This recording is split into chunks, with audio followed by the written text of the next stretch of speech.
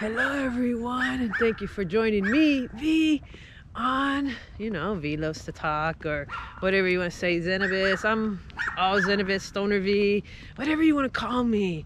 Whichever video you may have watched. You may have watched one of my Zen videos.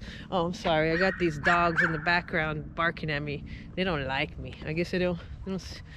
I'm walking down a trail that's near my house, and I am going to the post office to deliver what I do. I also do eBay, so right now I just decided that I would make a short video on something that happened today to me, and maybe it could bring some light to people. Maybe they could bring them right here, it could hit their heart, because lately I've been seeing a lot of weird things happening in my neighborhood. And well, last night or this morning, whenever I woke up, I found a bottle that has been sitting in my back porch. My father-in-law left it there, and I've been meaning to pick it up. Well, this morning I saw it was busted, and the way that it was busted really brought some alarming, made me think a little. It's like, wait a minute, this isn't normal, bust. It's in my backyard. How could a bottle bust in my backyard? So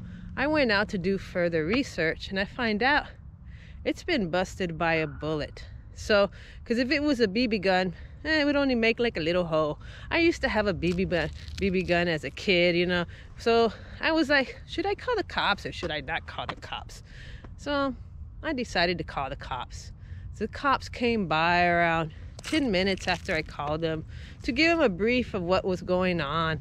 So the cop comes over to confirm what I had said over the phone, that I found, a bottle that was blown up by a bullet in my backyard. I mean, it's like not even like a foot away, probably less than a foot away from the house.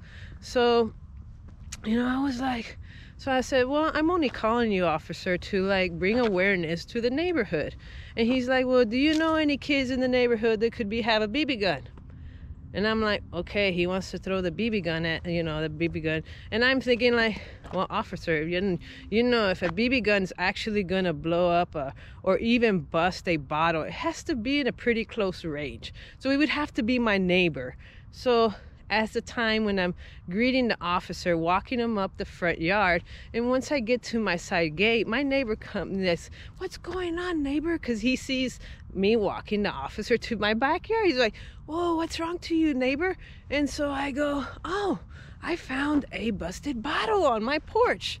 And my neighbor goes, well, we've had several other incidents in the area, which I had no idea.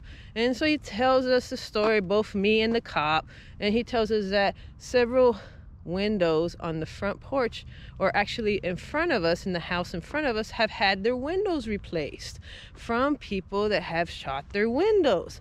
And also there was a car that had its window busted in the back. So that kind of brings awareness of making you think of where you live, that you don't know that this is going on. So I'm hearing all this going like, okay, I think it's time to move out of my neighborhood, because it's not being safe, of people having to replace windows, and now cars being broken into and busted out windows from gunshots.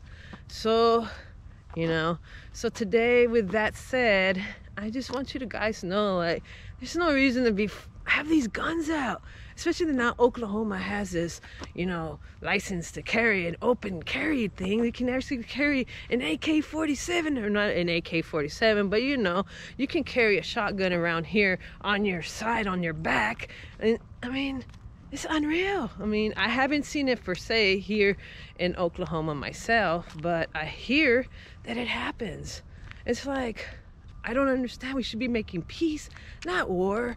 So we should be loving thou neighbor, So once you go out today, especially this time of year, seems to be hit the heart, It's like, you love thou neighbor.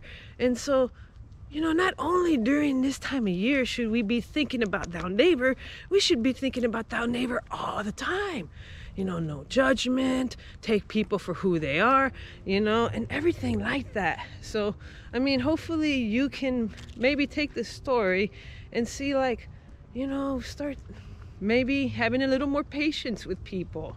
Sometimes it takes that, because I seem like everybody is different, and we all have those annoying little things that we do to each other. I know I do, because I annoy my wife at times, and but it's just part of me, and that's part of them. So take patience with other people, and try not to hold that anger. If you have anger and you seem that you can't get along, talk about it. That's what only way relationships works is from talking.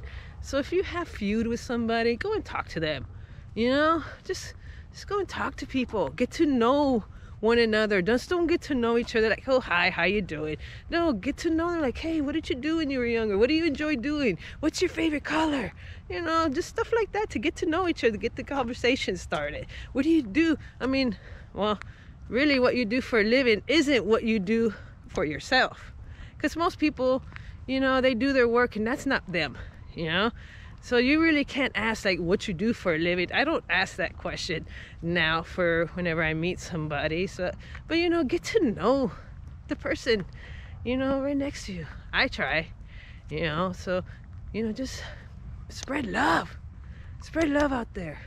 All right, guys, I just wanted to go and just give you a little talk, and from what I learned today. It's like, yes, I know my neighborhood, but I gotta set an example, and maybe by me setting an example of love, it'll spread away, spread to others, and maybe all this little chaos that's happening in the neighborhood can stop. They say, peace can, love and peace, right? So let's set an example and show happiness toward others, so that way they get rid of that anger that they have. Smile at somebody. You just never know that when you meet somebody for the first time, show them that smile. Show them how happy you are, yes, sometimes we don't have happy days, but there's something that makes you happy, so show that. Think of that today. All right, guys, so I'll talk to you later, and I'll come back for other videos later on.